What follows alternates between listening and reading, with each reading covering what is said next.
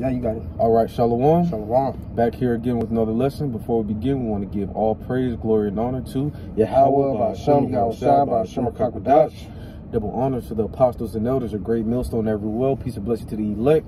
I'm the brother Yawanathan. Hey, we back here, we back here again with another exhortation, another lesson through the spirit and power of Yahweh Shema Shai. Praying this lesson is edifying, and the true name of the Heavenly Father is Yahweh, and his son's name, true name, is Yahweh Shai. Bahashem is in the name, Rachak is through the Holy Spirit. All right, and this lesson is coming through the Holy Spirit, man. That's right. Lord willing, it's edifying. Come on, man. So, brothers, just want to go on a quick exhortation. Lord willing, for Akim to know the state of thy flock. Right. Okay, of course, like the scriptures say, Proverbs 27 and verse 23, it says, "Be thou diligent to know the state of thy flock, and look well to thy herds." Okay, and you can apply this scripture to doing the work, what I'm saying, feeding the sheep. Okay, but as well, also checking on the sheep and making sure brothers is straight. Checking on Akim and things of that nature, man. Be thou diligent to know the state of thy flock, man. You got to know how brothers is doing, man. Okay, this brother right here, the brother Yawanathan, he be real keen with that, man. He'll check in, he'll call brothers, see how brothers doing, even if it's a quick little phone call. It don't got to be a whole hour-long phone call. Hey, you straight? You don't know how much that can do for a brother's spirit, man. How much it could boost a brother's spirit. Hey, it says to what? Let brotherly love continue. Okay, and hey, we supposed to be brothers, right?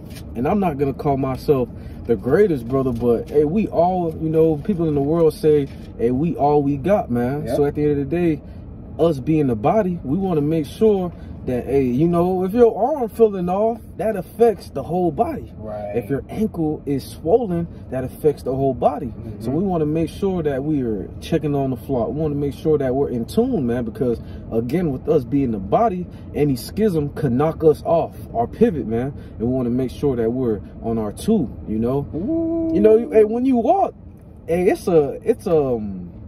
walking is not just a single movement. It takes all these different body parts to get you to walk. Hey, that's beautiful. If your toe is feeling bad, it's going to be harder to walk. If your ankle feeling bad, it's going to be hard to walk. Your knee messed up, it's going to be hard to walk. It's a unison. That's right. It's a science to walking. You know what I'm saying? Because, hey, when you walk, it's 1, 2, 1, 2. If that left foot is not adjacent to the right, you could fall and trip. Right. So, again, everything is very important. I got a precept to back you up. 1 Corinthians 12, starting at verse 25, it says that there should be no schism in the body, but that the members should have the same care one for another. And whether one member suffer, all the members suffer with it, or one member be honored, all the members rejoice with it. Now ye are the body of Mashiach, and members in particular. So if one member suffer, we all suffer. One brother going through it, we all going through it. Like let's say a brother don't have a car, okay?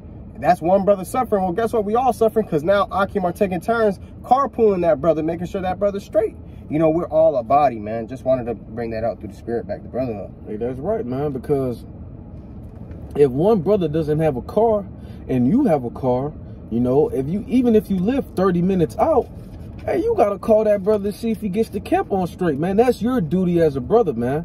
All right? If a brother needs a ride, if you have $100 and a brother needs 50, okay, especially if all your things are taken care of, hey, that's your duty to help out the brother, man. This is a brotherhood, man. Salakia, and that goes back to what? Knowing the state of thy flock. That's right. Bible Kushal, can you get for me 1 Timothy 6, start at verse 17, Bible Kushal? Come on, this is 1 Timothy chapter 6, starting at verse 17. Charge them that are rich in this world, that they be not high-minded, nor trust in certain riches. Uncertain. Salakia, I'll read it again. That they be not high-minded, nor trust in uncertain riches, but in the living power, who giveth us richly all things to enjoy. Right, so like the brother brought up the analogy with money. So this is a perfect precept that can apply to it, right? Because a lot of dudes get money and they act like they don't know the brothers anymore, man. Right. All right, keep going, Bible Shah. Verse 18, they that do good, that they be rich in good works, ready to distribute, willing to communicate. Ready to distribute, meaning you're ready to help and give brothers where need be, if you got the resources. And it says what? Willing to communicate, meaning fellowshipping and checking up on Akim, man. Okay, that's what we ought to do. Know the state of thy flock, man. If you ain't gonna know a brother struggling if you don't ever reach out and see how a brother doing, though. That's right. You know? Hey, that's beautiful that you say that. You know a brother, things may not be on good for him. He may not have a job. That's okay. He may not have a car. That's okay. So, hey, knowing that, if y'all need to go to camp, it's you need to call the brother. They say closed mouths don't get fed, but again, knowing the flock, you got to discern. Okay, hey, the brother may not have a rod. I need to call to make sure he has a rod, man. Because if you don't call, you're not being brotherly, man. You know what? There's another one in the book of Psalms where it says to let brotherly love continue as well. But Psalms 133. Yep, Psalms 133. Call us no side, but you want the Hebrews 13? Let brotherly love continue. Get the Psalms. Okay, calm. Bible Kashar. Hey, that's very important in this ministry, man. Why? Because our Lord Yahweh Shah pushed that, man. He pushed being brotherly. He pushed. You quoted it today at camp. You know, a man lay his life for his brothers, man. Okay, so in the times of Jacob's trouble, even in the times now, man, they coming against us. So, hey, more when it's Jacob's trouble, it's really gonna be us, those that serve Yahweh Shah, against the world, man. You know, so if you're not willing to distribute, if you're not willing to give right now, you know, in the times of trouble, you know, hey, it's kind of you gotta trickle down, right? You gotta practice. This is real. All we're doing now is practicing, rehearsing until what? That big stage, that big show. You know, right? Psalms 133:1. Behold, how good and how pleasant it is for brethren to dwell together in unity. Whoo! How good and how pleasant for brothers to dwell in unity, man. And when you're a unit, unity goes back into what? A unit. Okay, so basically, me and this brother, we on one accord. That and that brother, they're on one accord. But guess what? We're all have the same mind, man. So if we have unity, we're all one together. Okay, so that being said, we got to be on one page, man. Brothers have to Salaki, bro, I'm not trying to ramble. But, hey, but brothers, you know, have to care for one another, man. You know, brothers have to be ready to give, because all this shit is carnal, man. You know, me having $100 today, that shit could be gone tomorrow. But guess what? I feel way much better knowing that I did something with it, gave it to a brother. You know, so that's the point, right? Can you finish off on verse 19, Bible Kashar? Come on, 2 Timothy chapter. 1 Timothy 6:19. Oh, it's 1 Timothy 6:19, Bible Kashar. Come on, I'm on the wrong. No, you there? Yeah, right here. First Timothy chapter 6 verse 19. Laying up in store for themselves a good foundation against the time to come, that they may lay hold on eternal life. So you're going to be rewarded for that, man. All the sacrifices you make to help the body out, you're laying up a good foundation for yourself in the time of trouble, man. That's right. Okay, and I got 2 more precepts, you know, unless the brother got anything else, or we could close with this. Bible Kashar, can you get for me Hebrews 13:16? You know, because that's going to be a perfect precept to land back off of that other one. Because like it says, willing to communicate, man. Right. Because when you go into the word communicate in the blue letter, it means to fellowship, man. That's right. And fellowship isn't just strictly you linking up with brothers, even though that's very good for your spirit. Acts 2nd chapter talks about how they broke bread, they were fellowship, they continued the apostles' doctrine.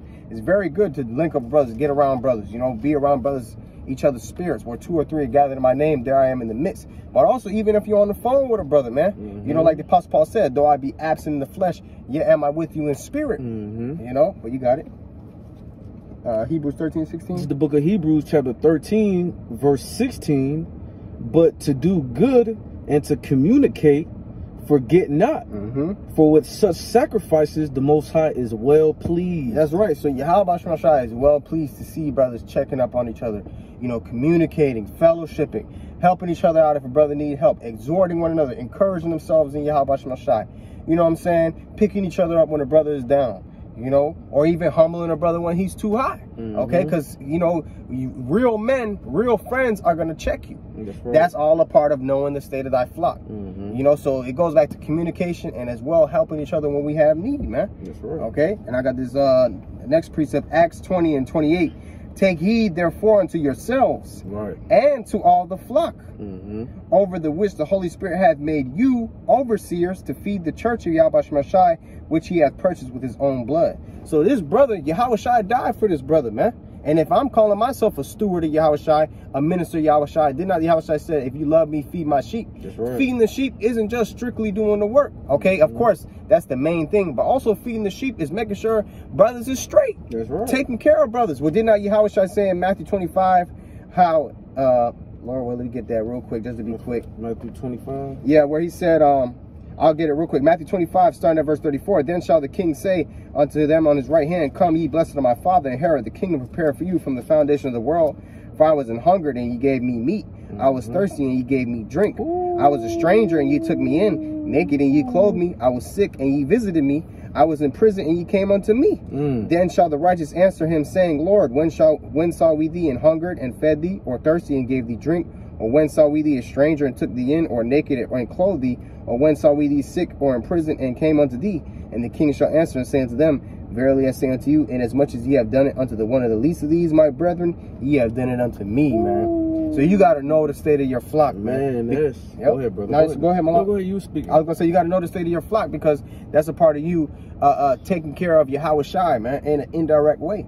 Man, but you just read in the verse the things, hey, what our Lord did, man. How much more us brothers, man? It's very important to not have no evil eye towards your brother or treat him like a nigga, man. Because if you're not at least trying to uphold the things that our Lord Yahweh Shai was doing, you're treating the brother less than, man. And that's like the brother said, that's Yahweh Shai's little one, man. Hey, the Lord takes offense to that. How you treating one of his little ones. It tells you that in the book of Matthew as well, that you want me to get it? Khan, your neck is gonna be cast into the sea by a great millstone. Or roughly paraphrasing, man. So it's much offenses that come with that, man. Now, no, go ahead, you grab it. Matthew 18:6. But whoso shall offend one of these little ones which believe in me, it were better for him that a millstone were hanged about his neck, and that he were drowned in the depth of the sea. You see? You see? So offend one of these little ones. So if I know my brother don't got a rod, and I just take my ass to camp without calling them, but then hey, that brother knows, hey, shit, nobody called me. They know that can offend a brother, man. So you don't want to make sure you don't want to offend a brother, man. That's one of the worst things that you can do, especially if he's a sincere brother, man. You know. Last one, Lord willing. You got one? Verse 10, Matthew 18:10. Take heed that ye despise not one of these little ones. For I say unto you that in heaven their angels do always behold the face of my Father which is in heaven. So just like every brother got their own guardian angel. And you might despise a brother in your mind. Guess what? His guardian angel can peep that and report it back to the Heavenly Father. You might have offended a brother. His guardian angel peeped how that brother was grieved in the spirit and reported it back to the Heavenly Father. And next thing you know, you're getting judged, man. That's why you got to be mindful how you treat Akim, and you got to know the state of thy flock. You got anything else, Malak? Just one more. 1 Timothy chapter 4, verse 12. Let no man despise thy youth, but be thou an example of the believers in word, in conversation, in charity, in spirit, in faith, and in purity, man. Hey, so the outside should know, hey, damn, these brothers related. I remember one time we went to the store, one dude thought this brother was my son. Hey, that's a lot, brother. That's really the spirit, even though we the same age, but it's really through the spirit, man, because hey, out in the public, that's the type of love we have. And it's not only just outside. It's when we outside or inside, but hey, that's the type of level, you know, or that's the type of standard that you should have, man. Everywhere you go, brother, hey, you need something, hey, you need, but you know, that's just the point of this lesson, man. That hey, we have to know the state of our flock, because hey, we all we got, man. In the world they try to push that, hey, but those are niggas, man. We're trying to be the believers and the servants, all right, of Yahweh Shai, man. That's right, man. Fuck. I know I said a lot. One more. No, you can't quit the spirit. You know what I'm saying? Go ahead, brother. Acts 2:42. And they continued steadfastly in the apostles' doctrine and fellowship, and in breaking of bread, and in prayers. And fear came upon every soul, and many wonders and signs were done by the apostles, and all that believed were together. and had all things common. That's right. And sold their possessions and goods and parted them to all men as every man had need. So, meaning we had all things common. If I got a car, this brother got a car. If I got a place to stay, this brother don't got a place to stay, guess what? He got a place to stay, man. That's right. That's a part of us having all things common. Okay? It says, and they continuing daily with one accord in the temple and breaking bread from house to house, did eat their meat with gladness and singleness of heart, praising Yahweh Shemashai and having favor with all the people. And the Lord added to the church daily such as should be saved. That's right, yep. Man. So you can close out with us. Hey, man, with that, Lord willing, this lesson is edifying, man. But just a few more words before we wrap this up. God. Take care of the brothers, man. This message is to ourselves first and foremost, man. And we got many great examples. Look at our apostles and elders. Look at our brothers in these other different camps, man. You know, that those camps can't grow or stand for that long unless there's a real foundation, real love within them camps, man. And we're not talking about that love that they push in this world, man. No, real love, man. You got to be able to lay your life down for the brother that's next to you, man. Right. You know, it's very serious, man, but don't want to push, don't want to over push it, man. But Lord, this lesson was edifying, exhortation. To the next time, give all praise, glory, and honor to Yahweh, Ba'ashem, Yahushua, Ba'ashem, Rakakwadash. Double honors to our apostles and elders, a great millstone that rule well. Peace and blessings to the elect. Till next time, Shalom. Shalom. Abba Abba. Abba. Shalom. Shalom.